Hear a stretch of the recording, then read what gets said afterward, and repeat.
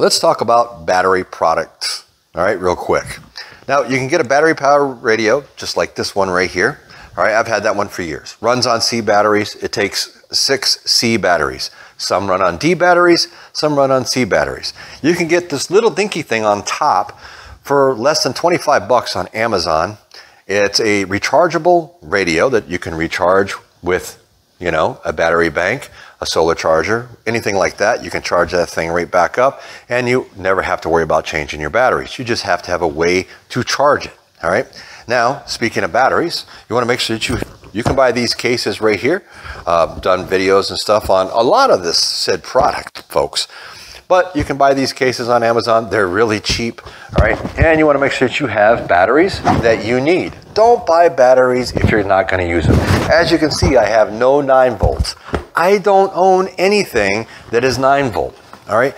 The 9 volt battery is, if you want to think about it, is almost going along the lines of the cassette tape when we went to CDs, all right? There just ain't that many things that take 9 volt batteries anymore. The other batteries have kind of replaced those, and you can get rechargeable batteries and everything else as long as you have a way to charge them. It's all in what you can do and what you can afford. I would suggest buying good batteries, at least Energizers or Duracells, whichever one you can afford. But if you can't afford that, go to the dollar store. You can always get you some batteries that'll get you through, that'll probably last you for at least that 24 to 36 hours until hopefully by that time, maybe the power is starting to come back on, or you just buy some extra batteries, because you can buy them for like a dollar a pack. You know, yes, they're not going to last as long as Duracells or Energizers, but on a tight budget, they will do and get you through the storm. There's a lot of things that you can buy at the dollar store that will get you through the storm. Let's move on down the line. Flashlights. Now, all different types of flashlights, okay?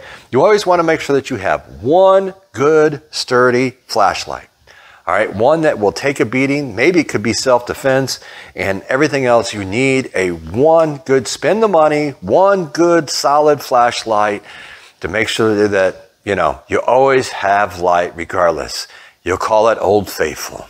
All right, now for me, that's my Meg light. I've had that Meg light for almost 30 years now. I've put that thing to hell and back, and it works just fine. Now, I have replaced the bulb and that kind of stuff, but that's the only thing I've had to do to it.